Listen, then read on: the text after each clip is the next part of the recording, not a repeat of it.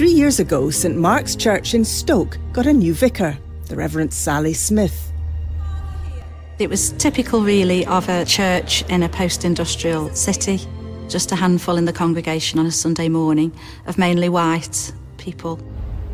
But that soon changed. A growing number of asylum seekers were arriving in Stoke, and Sally couldn't turn her back on the new influx of people to her area.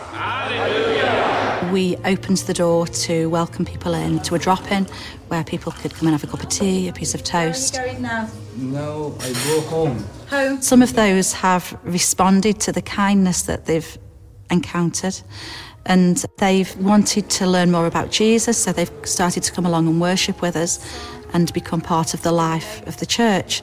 And so we have regular baptisms now. Receive the sign of his cross. And we've done around 60 baptisms this year, and probably 50 of those are from a Muslim background.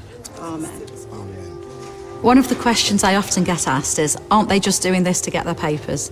And I, as a follower of Jesus and as a minister, as a priest, I have to say, what would I want for this person in front of me? How would Jesus respond to this person in front of me now? The riches of his grace. Zahir already has a visa to stay in the UK, but he still chose to be baptised.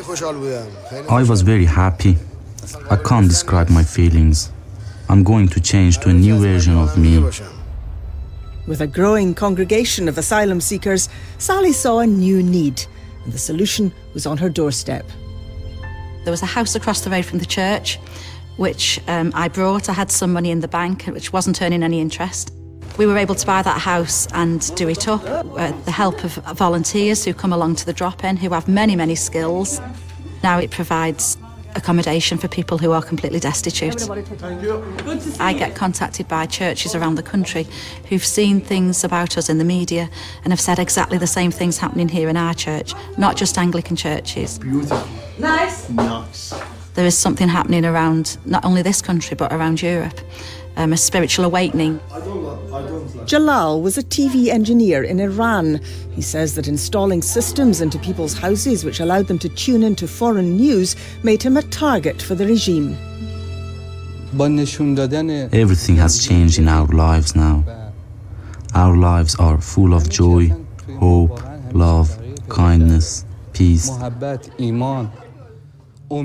Life used to be based on fear, but now it's totally changed. There's a prophecy in the book of Isaiah that talks about the wealth of the nations coming to us and about foreigners rebuilding our cities and building up our walls that have been broken down. And I believe that asylum seekers and refugees are the wealth of the nation.